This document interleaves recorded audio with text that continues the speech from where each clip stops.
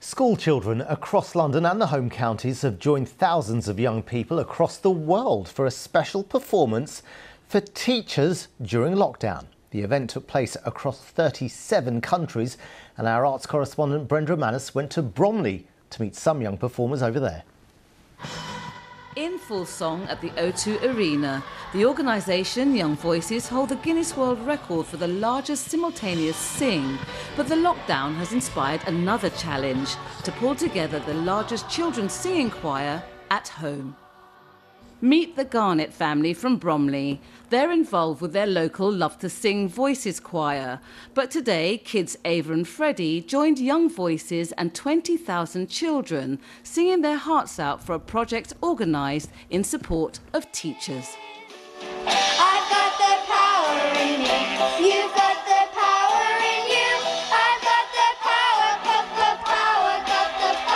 in me. We've been rehearsing probably like weeks. What really was kind of annoying was the moves changed like at the last minute. Nobody's gonna hold me back. Persistence paid off. Ava and Freddie mastered the moves and joined children from 37 countries in this one-off experience. I think it'd be very different if you were standing on a stage and there was that many people around you. But this way it's kind of like a community all coming together for the same purpose. This worldwide celebration of singing and resilience will resonate from gardens, from living rooms, from homes and schools globally. Simply to say, Thank you. Thank you. to all the teachers working hard to educate our children.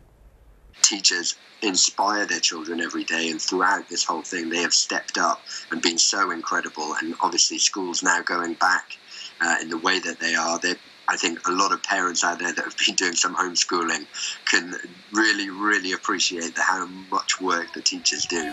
My body find emotion. I feel absolutely incredible. Thinking that out of all the 27,000 or however many people there are taking part in this event, I'm one of them, and it makes me just feel really proud.